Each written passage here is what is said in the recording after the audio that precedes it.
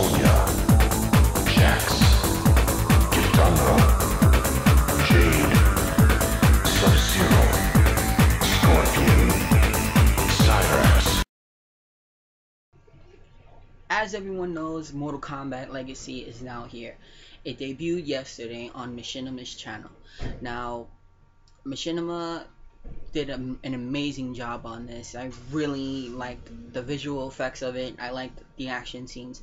But there are a few parts of Mortal Kombat Legacy 2 that I really didn't like. I didn't like the fact that all the episodes were put in one sitting. I like the idea of the fact that looking forward to it I think it was last 2 years ago, it was every Thursday or every Friday. I kind of like that idea. But the storyline for me, I really like the storyline. They showed like a darker part of Liu Kang. As everyone knows, we're used to him being the good guy.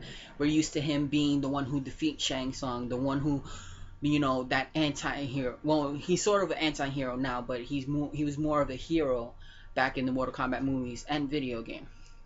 But one of the points of the series of this season that I really liked is the fact that he was talking to Shang Tsung, like, he was always cursing at somebody. He was going saying, hey, go F yourself and get the F out of my way. But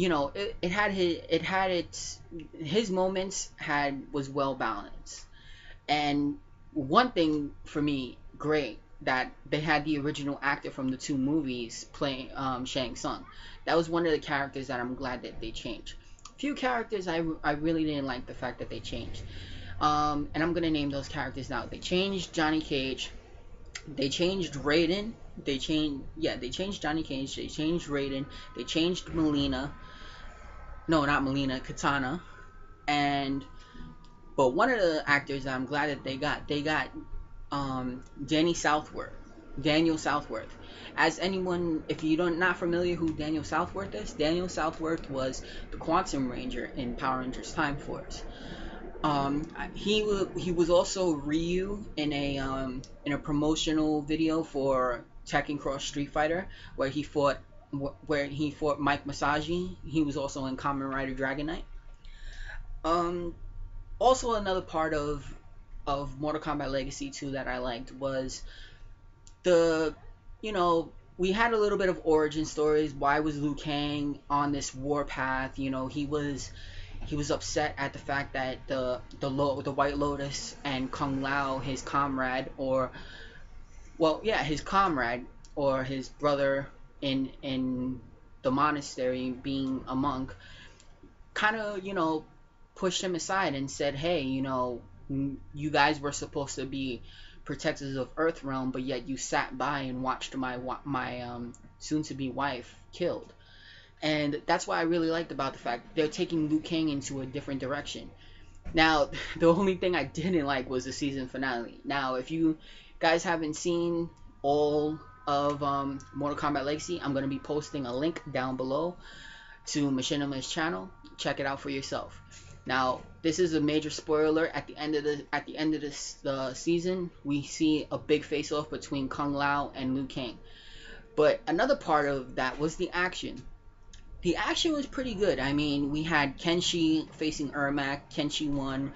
We had Melina fighting Katana, which was sort of like Melina and Katana were facing Johnny Cage, but then Melina was gonna kill Johnny Cage, but then Katana realized, oh hey, you're not my sister. Shao Kahn's not my father, so I'm not gonna fight along your side. So Melina gets pissed off. She winds up dying, and the biggest climactic scene that for me, this is not if you guys might think any different.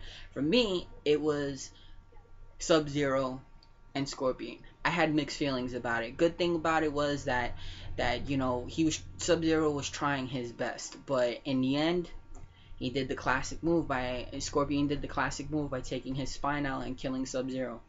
Now, for Mortal Kombat Legacy 3, Season 3, I really hope that there's not going to be 3 years hiatus because of this. I mean, you have a lot of plot holes. I'm sure I didn't get to them, but then again, this is just part 1 of my review.